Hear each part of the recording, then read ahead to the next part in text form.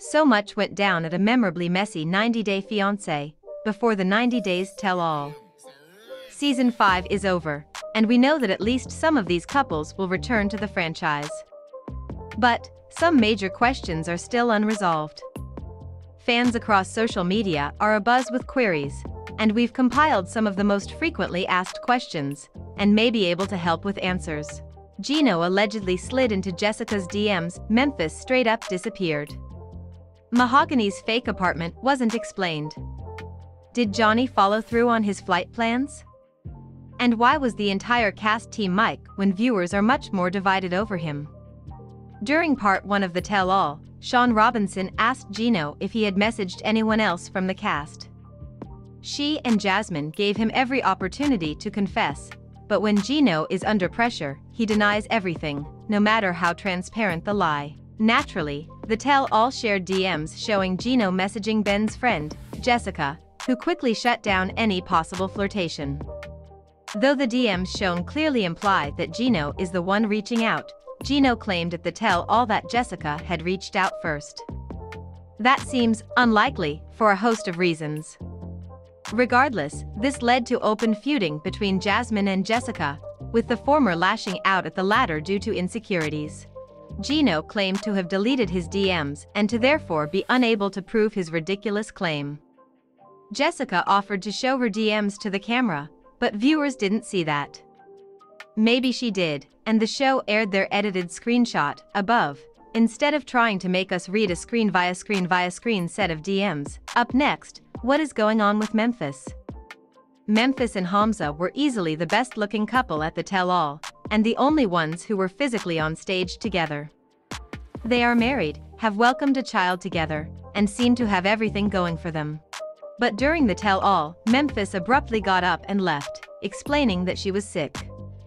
Hamza remained behind at the request of production, but viewers didn't hear from Memphis. We all know that they likely filmed for another season already, so was this planned to avoid spoilers, or something else? Raywiya, Hamza's sister, and a fan favorite, took to Instagram to share a number of things, vaguely implying that something is up with Memphis.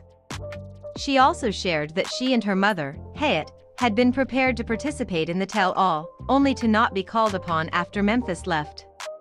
What happened? Maybe Memphis really was sick, that's the most likely explanation. Or maybe there are things that no one is ready to discuss just yet. There was so much that was covered about Ben and Mahogany. We saw scenes from their season, we saw never-before-shown footage, and Mahogany feeling betrayed by it. Viewers were even treated to Jessica, Ben's friend, telling him exactly what she now thinks of him. Jessica called Mahogany a victim and Jasmine said that Ben gave off a pervert vibe. But there are still questions about Mahogany and that super fake-looking apartment. What was the deal with the most staged, transparently not hers apartment that we've ever seen? It really wasn't addressed enough on the show, and even less so on the tell-all. Now, maybe Ben and Mahogany did go into it but their answers didn't fit on the tell-all. Or maybe Ben's interview answer, given earlier this year, was meant to be enough. Earlier this year, as the season aired, Ben tried to justify the apartment. He claimed that Mahogany really did live there for a while. Maybe he was trying to cover for her. Maybe he's even more gullible than viewers thought. It's hard to say. Ella and Johnny had an uncomfortable season, with a lot of tears and zero payoff because they never got to meet up. At the tell-all, Johnny promised that he was coming in February and had already purchased his ticket. The tell-all was filmed in January of this year, however, 1 month ahead of that trip.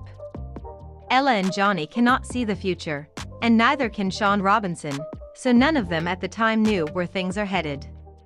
There have been no photos of the two together shared on Instagram. That could be due to the NDA for Season 5, or even beyond that.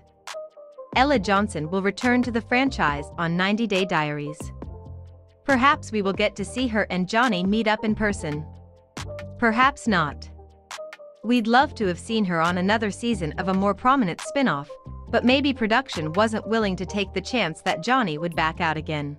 A lot of viewers are totally weirded out over how universally Team Mike the cast was. Sure, Earlier this season, it seemed like Jimena was just disgusted by him but not breaking things off because of the benefits of dating him.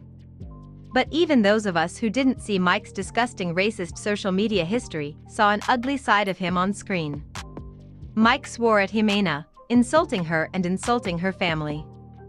He also strongly gave off the vibe that he felt that he could buy Jimena and her love, at one point even refusing to leave her home because he paid the rent. No amount of money gives you ownership of a person, and a gift is just that, a gift, not a conditional tool to hold over someone's head. Mike was being gross.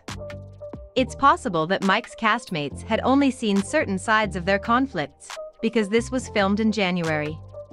Clearly, they were given footage from later in the season to watch, but it must have been a highlight reel, not a dozen or so hours.